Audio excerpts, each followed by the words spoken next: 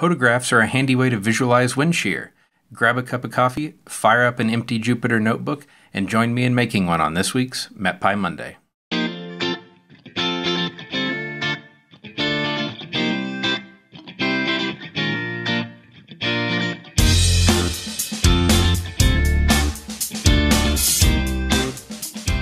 Hello, I'm John Lehman, a software engineer at Unidata. On this week's MetPy Monday, we're going to look at how to make a basic hodograph, which is a really handy way to visualize wind shear with height based on sounding data.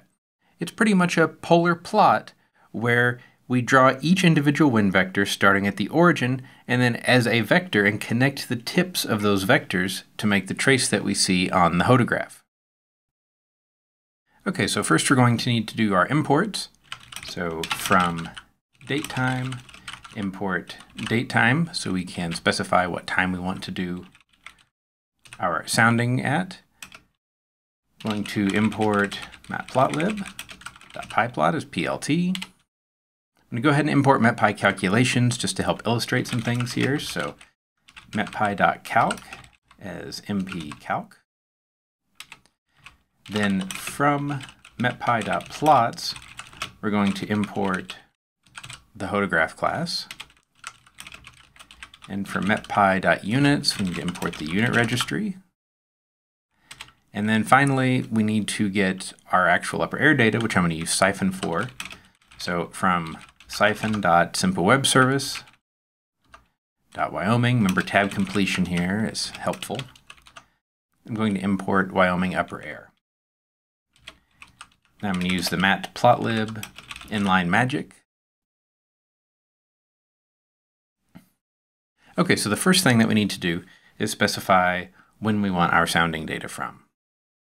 So in this case, I'm going to say May 4th, 1999,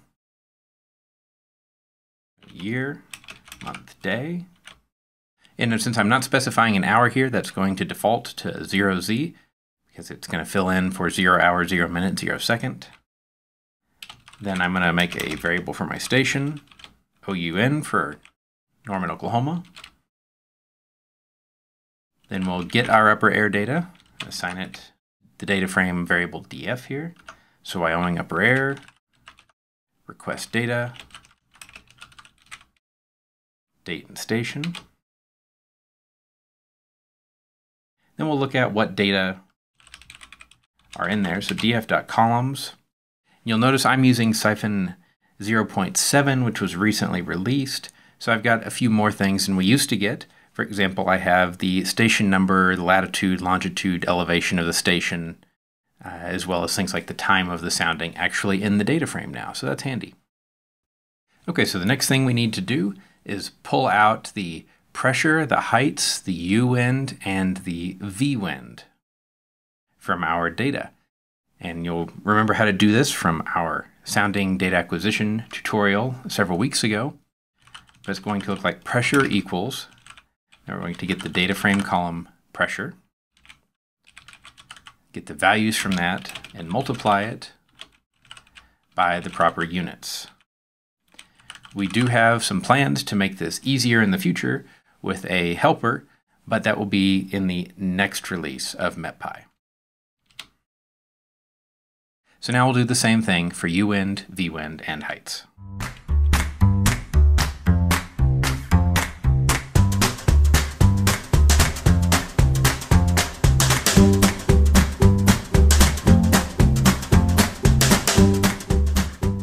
Okay, so to help me make sure that I understand what kind of output I expect, I'm going to quickly use a function from metpy.calc to get the wind direction so that I know that the hodograph that I'm seeing is what I expect to see here. It also helps you get a little bit of an intuitive sense of what the hodograph is showing if you're not used to looking at hodographs. So I'm going to print mpcalc.getWindDir. Remember, if we do Shift Tab, that'll show us what we expect. So U wind and V wind.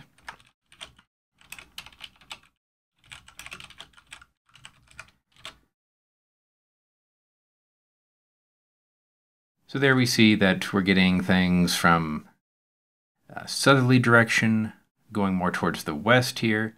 And at the very top, there's a nan value, hence why we got this warning. Okay, so the first thing we need to do now to make our plot is we'll make a figure. So plot.figure. I'm going to make my figure 6 by 6. You're going to create an axis on that. So fig.add subplot, 1 row, 1 column, first panel.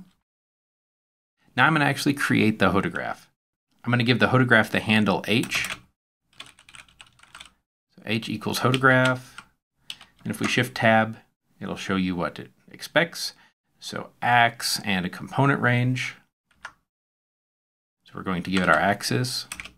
And then for component range, in this case, I'm going to specify 60. It defaults to 80, but this will give us a little bit better utilization of the canvas for this particular sounding. Now if I run that, you see that I don't get anything unusual looking right now. It just looks like a normal XY plot in Matplotlib, but you'll notice our bounds have been set from -60 to 60.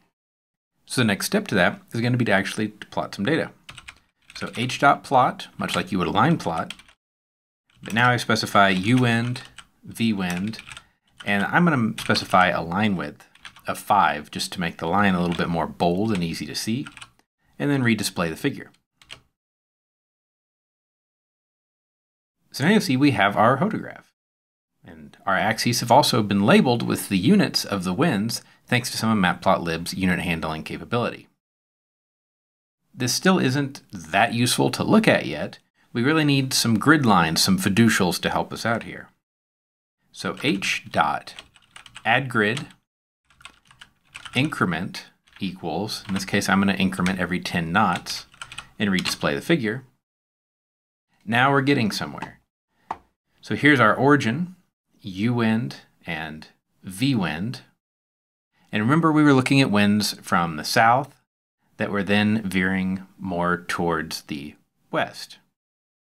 So on this plot, a southerly wind would have u and v components that are positive.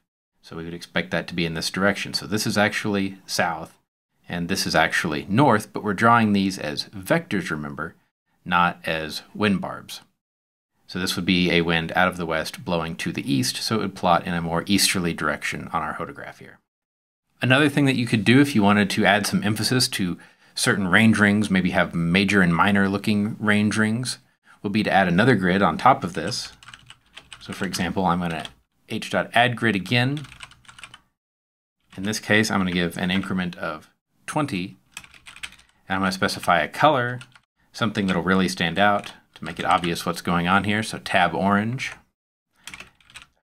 and then a line style of a dash, which is a solid. Now when we look at this figure, we see that every 20 knots we have a solid orange line, and then every 10 we have the dashed lines. So this helps say, okay, 20, 40, 60, and so on. One last tip with respect to hodographs for this week, which is what if I only want to plot part of the hodograph? I don't care about what's going on in the upper levels. I only want to know, let's say, 0 to 4 kilometer data. Well, we can use MetPy's getLayer function to help us out with this. So if we look at mpcalc.getLayer and shift tab, you'll see that it takes a pressure array, and then the arrays that we wish to have subset somehow. And then in this case, if we expand the documentation a little bit here, we can see that we specify either a bottom or a depth and some other options in here. So I'm going to go ahead and say pressure 4 kilometers, U wind up to 4 kilometers, V wind up to 4 kilometers. Now I'm going to say metpycalc.getLayer. Remember our first argument was pressure, and then the things that we want to subset. So original arrays were U wind and V wind. I have height data from the sounding, so I'm going to specify that. If you don't, a standard atmosphere will be used. And then our depth, I want 4 times unit dot kilometers. And let's go ahead and wrap that here so it displays a little better. So what this is going to do is take 4 kilometers from our height values. Now that subset has run. So if we take the same idea, so I'm going to make a new figure instead of plotting on top of the same figure that we already have. So fig.plot figure, fig size is 6.6, and the rest of this is going to be the exact same as we have above.